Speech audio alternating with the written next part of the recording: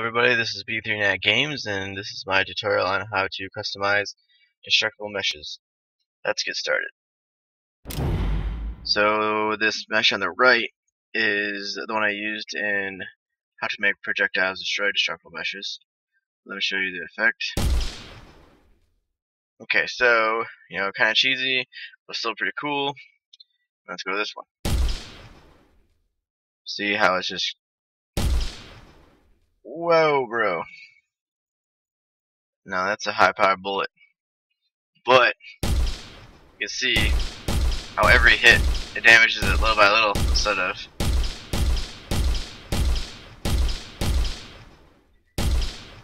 This is going to damage it little by little, chunks are going to fall off more realistically.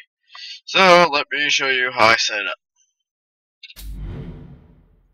Okay, so let's get centered over here real quick. Alright, so first of all, we'll go to the first person projectile blueprint, because there was some things that I needed to tweak. So you go to blueprints, go to first person projectile, right click on first person projectile, and click on edit. Go to collision component. We're going to make sure that simulate physics is checked, start wake is checked, simulation generates hit events checked, and generate overlap events, that's important. And collision presets is going to be physics actor. The rest of it should be fine. Now we go to sphere, and we're going to, this is where I made some changes. Simulate physics is going to be checked, start awake is going to be checked, enable gravity checked. Now we'll go down to collision, and simulation generate hit events checked, generate overlap events checked, collision preset is projectile. Now, since the overlap events are enabled, that's what made it more realistic, because in the other one it was kind of going around the mesh, which was kind of sporadic.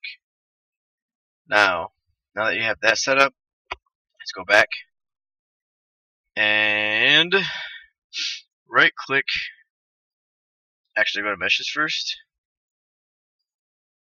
and then you'll want to use first person cube rounded,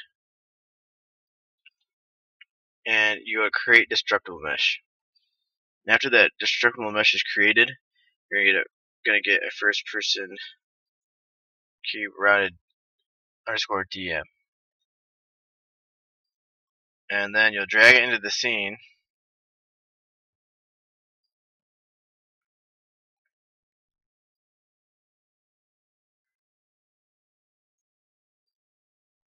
and voila.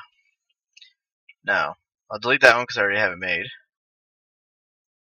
Right click on first person cube rounded DM and go to edit. Now this is the settings I have for the new mesh. I have the damage threshold to 1200, damage spread to 0, enable impact damage checked. Impact damage is 0.078862. Default impact damage depth is 1. Okay. Debris. I left all the defaults for debris.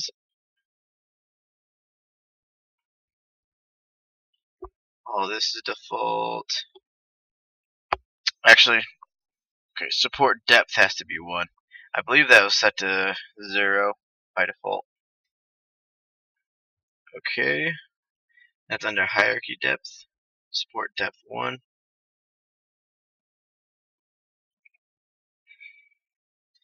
And then you go to fracture settings under Veroni. I think that's how you say it.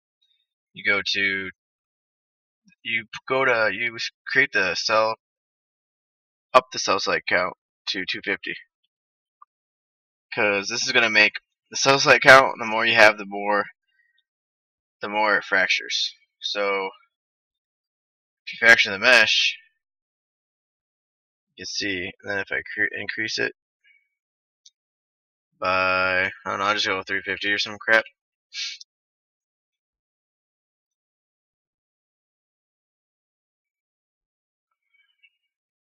See, I mean, based on however you want to set it up, the more the cell site count is, probably the more realistic it's going to be. But then you want to save it if you got all the settings.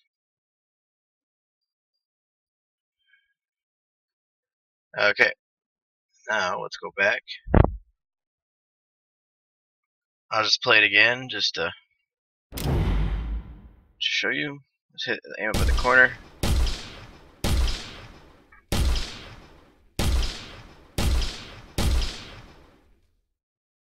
I mean, there's a few little bugs here and there still, but you know, this is pretty much a prototype. I mean, that's pretty fun just by itself.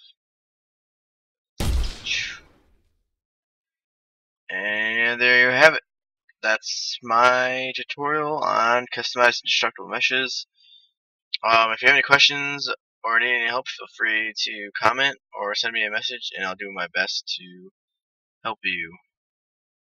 Have a good day, everybody.